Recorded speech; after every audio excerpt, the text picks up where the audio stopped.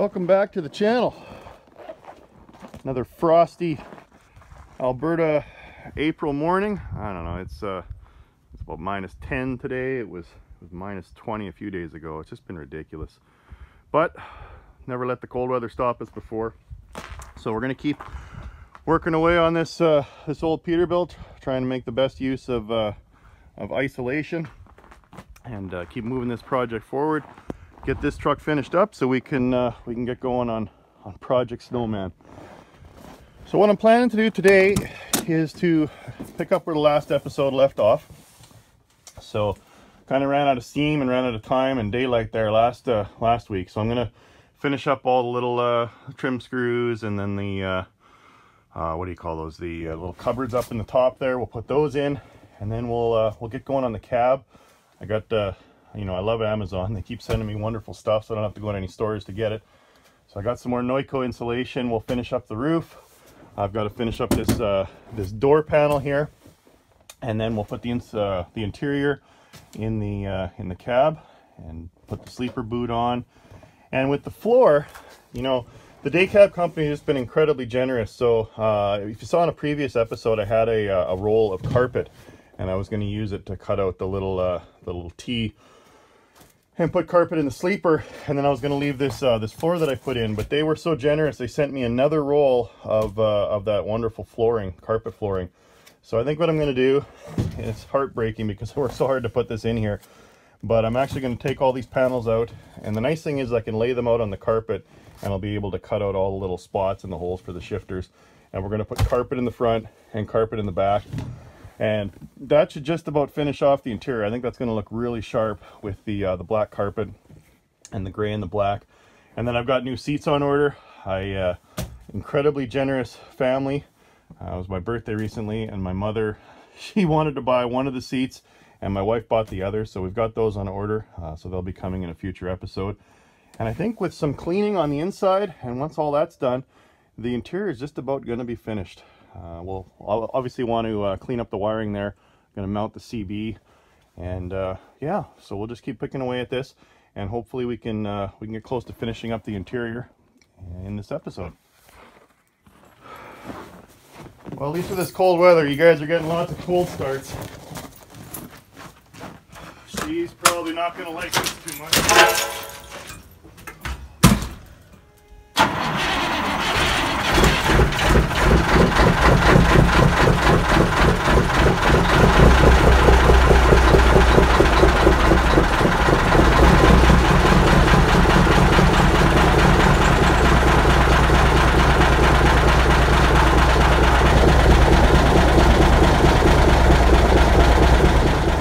Must be some kind of crazy to be working in this temperature, but I want to get this truck done, and I don't want to waste a good isolation day. So I guess what I need to do first is I'll have to cut this last little cutout and mount that on the door, and then, like I say, figure out what gets folded behind what, and then I'll bring the trim pieces in and screw those in, and hopefully we can finish this up.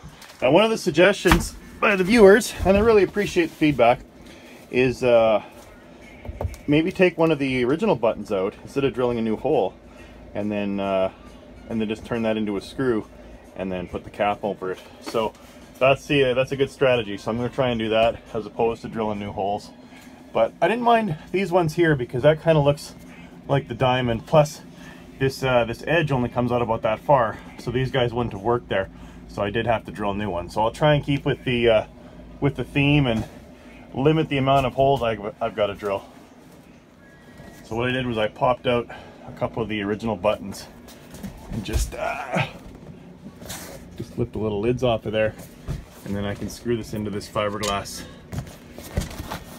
deal here, and that should hold up the center, because the last thing I want is to have it sagging in the middle. So I think that should work really well.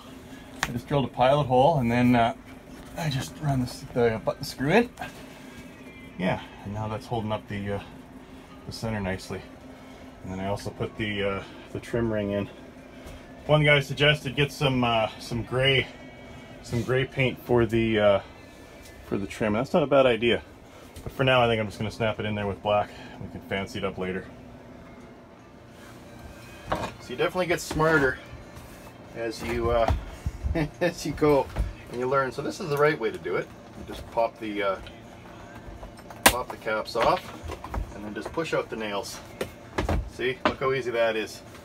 I'm getting to be an upholstery master. So just keep doing that with the rest of them. Now a lot of people are commenting that they enjoy that I just kind of keep working at this. I'm not a professional restorer. This is the first truck I've ever restored. I just learn as I go, and I'm doing it on a budget of both time and dollars, and that's why there's so many episodes on this truck. Of course, anyone that could that has a shop and restores these probably does them in, you know, a month. What takes me for a matter of months, it takes me a matter of years. But this is my hobby. It's keeping me busy, and I sure enjoy it. And when I'm out here working on it, it takes my mind off of all the nonsense that's going on in the world, and being safe at the same time. So, all right, do I want to take off ones that I don't? So yeah, these last two right here. Yeah, so that's why I've always called this project Little by Little. And there's a fellow that in Leduc that reached out, and he said his wife does graphics, so she's offered to do the Little by Little logo for the back of the window there. So I just think that's awesome. Just so much generosity, and that per the last video there where I was mentioning I'm going to give away my stickers, it's been just a wonderful response by people from all over the world. A lot from Canada and the States, but as far away as Africa and New Zealand and Australia. It's just awesome, and so many good stories of people, generosity and caring, especially in this time of need by so many. So I'm so thrilled that that was that worked out, and I got to hear from so many people. So I've got my first batch of stickers. My daughter helped me put the envelopes all together, and so we got the first batch of stickers. I'll be heading over to the post office this week and sending those out. So thanks again, and if anyone else is interested in a TwinStick Garage or a Old Trucks Matter or a Little by Little bumper sticker, just send me that note to 359 TwinSticks, and make sure you let me know what you donated in your local community, whether it be time or money. And I'm a little over, probably 3/4 gone with the stickers, but there's still some left. So if anyone's interested, just send me a note.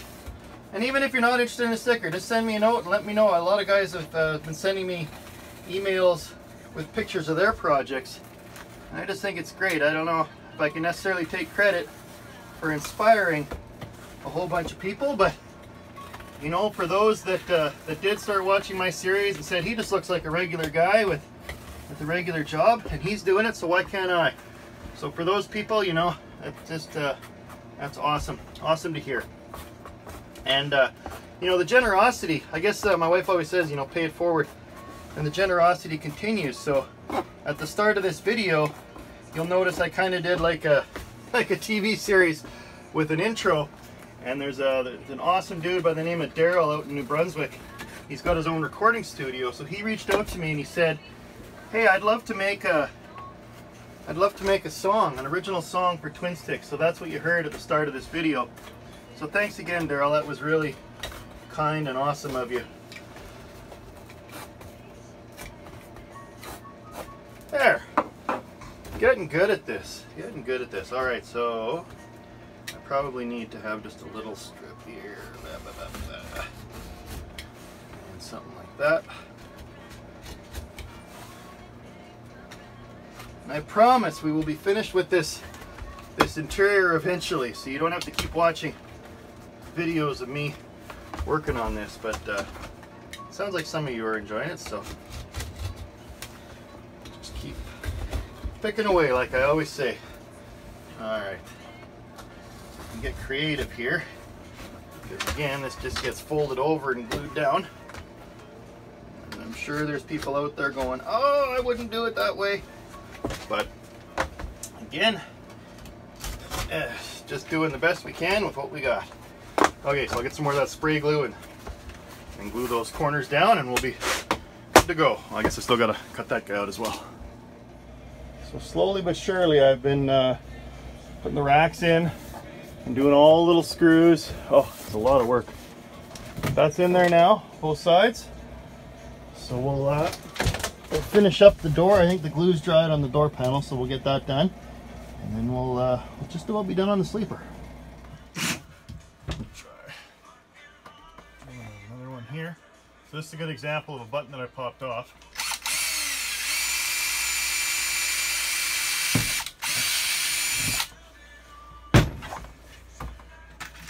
These little guys in here.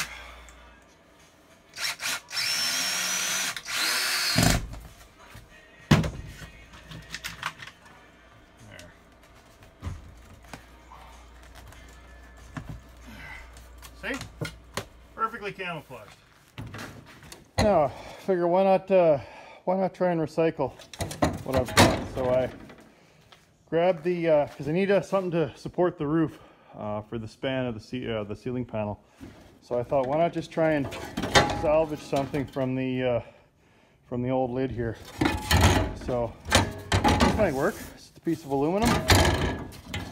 And I'll bend this down and then drill holes to mount it in the back, and then we'll figure out a way to mount it in the front, and this should work.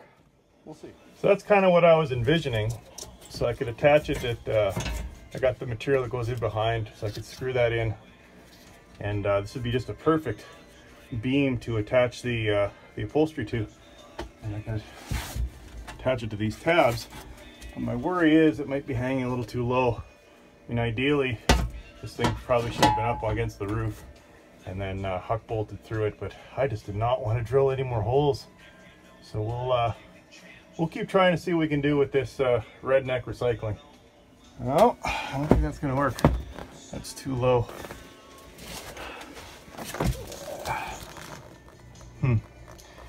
Looking at it further, I don't think there's enough room for any type of brace up there.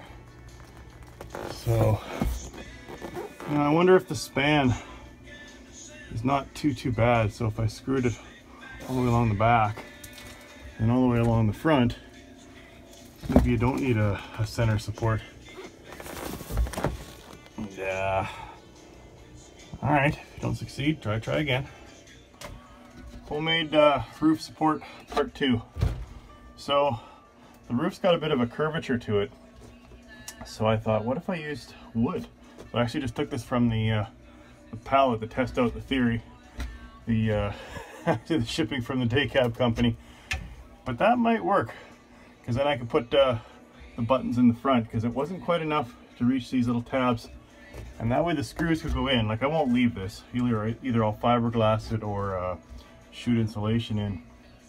But that might give me the support I need, because at the back it's touching and then it kind of tapers forward, and then if you don't have anything to hold it up in the front, it just sags down. So something like this might work. Anyway, just trying to figure this out with what I got in the garage.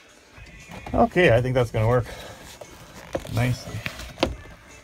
So now we got something for the cardboard to bite into all the way along. Yeah, I think that'll hold it up just brilliantly. So I put a board in, went and got something a little wider, so a little more material to screw the buttons into. And so I mounted it up there. I think it's going to be held in quite nicely and squeezed between this frame and the roof, and then I've shot insulation underneath on both sides. So it's solid. It's as solid as the roof is now. So I'm happy with that. It shouldn't move around, shouldn't rub against fiberglass, shouldn't squeak. And again, a nice solid material to put the interior panel in.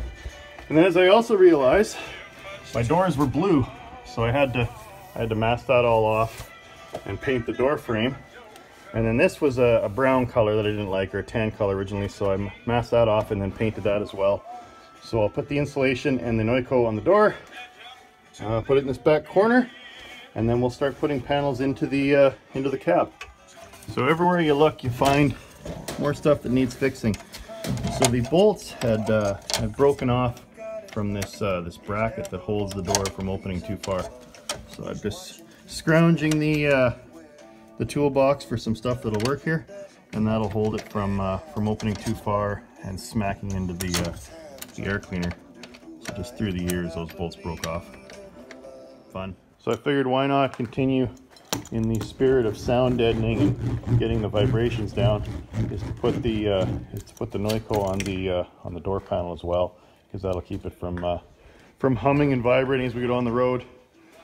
So yeah, that'll be good. We'll put this door back together and then we're almost ready to put a door panel on. So another fun discovery is, the more nice stuff I add in the truck, the more additional nice stuff I need to buy to match. So I was looking at the old and ugly, well, they were actually blue. I just threw some paint on them temporarily, but we couldn't leave that with the nice new panels that are going to be mounted on there. So I was playing around on the internet and I found that 4 State Trucks, I've ordered new stainless steel strips that'll come in, and then we'll attach the handle to that and get rid of this ugly. So just painting them for now, but man, oh man, everywhere I look, I need more time and money. Quite a project. Okay, let's finish this door up, put the panel on. So I just drilled a hole for the window crank. There. Same idea as before, I'll use the clamps to kind of hold it where I want it. Yeah, that's going to look really sharp. That's going to look good. Glad I painted those doors black too. Yeah, so I'm guessing the top part, the top cap goes over. Get in there. Something like that. Yeah, that's going to look so much nicer with that stainless steel. Sharp.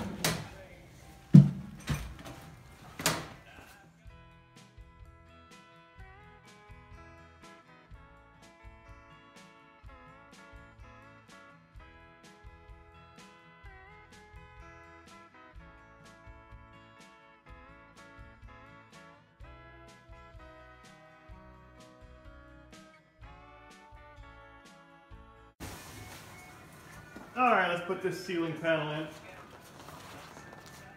Let me think. Let's get the back. So, something like this.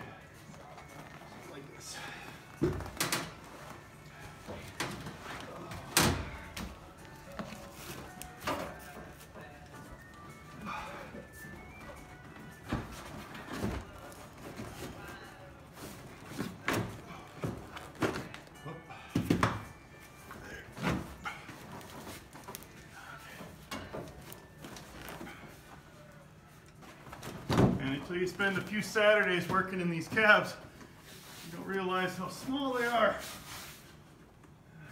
Okay. It's looking pretty sharp. Yeah.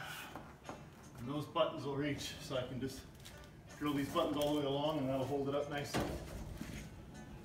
Okay. So I'm going to take it out of the truck again because it's just going to be easier to get these little pop these guys out and take the nails out in the back rather than doing it in the cab. That way I can just put the screws right into the wood and put the little buttons right on top. But everywhere I turn, there's something else to do. So what I was doing was I had this up there and then I realized all these edges needed to be folded down. So again, you do get smarter as you go. So I'm trying not to cut too far. And then I'm still using glue, but I'm using a stapler with short staples. And I think, again, this is the right way to do it. To hold it nice and tight.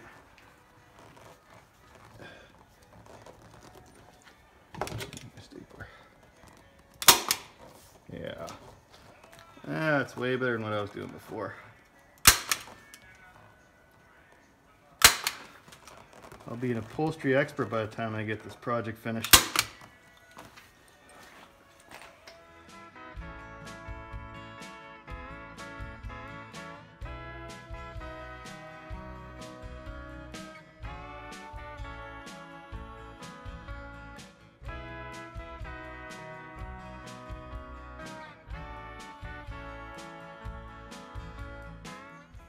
Oh, that worked out really well.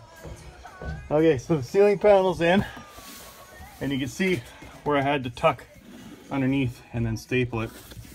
It didn't matter here to have those done. I had to have this edge, but this doesn't matter because the cab corners are going to go in there, and they're taller, so that'll cover all that up. But man, oh man, is this ever starting to look good? Just need some seats now. Working on the cab corners here, and there's lots of nice material right here that I can use, that I can probably drill out a few buttons.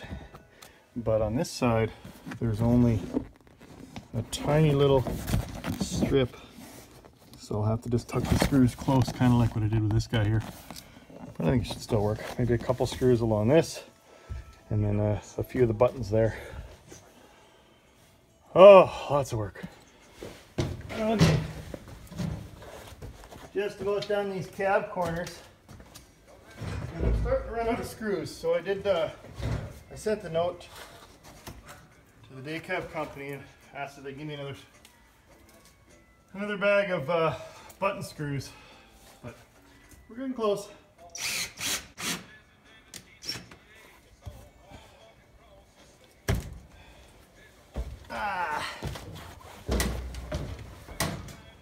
Now we're getting into finishing mode, and before I do the carpet, I decided to clean out the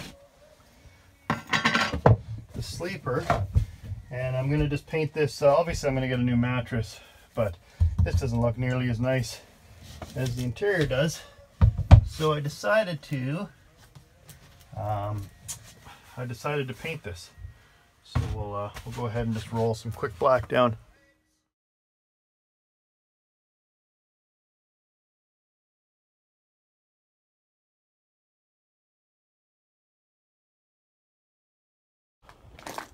All right, I think that's going to be just about a wrap on episode 52. So as you can see, I got the door panel put in on this side. We got the cab corners in, the roof's all done, the sleeper's done, painted. Still need to order a mattress. So yeah, on the next episode, when I get some more button screws, I'll tuck these all up in there, and then I have ordered a Bluetooth radio so I can listen to my Waylon Jennings as I'm going down the road. And I'm just going to do little 6.5-inch speakers. I'm going to mount them on the underside there. I ordered a 5-inch hole saw to be able to cut the hole on that side. We'll steal some more steel from the old hood, and we'll cover this up so I got something to mount the CV into. And yeah, and we'll get going on the on putting that carpet floor in, and then we can get the sleeper boot put on as well. So just keep picking away at it, little by little.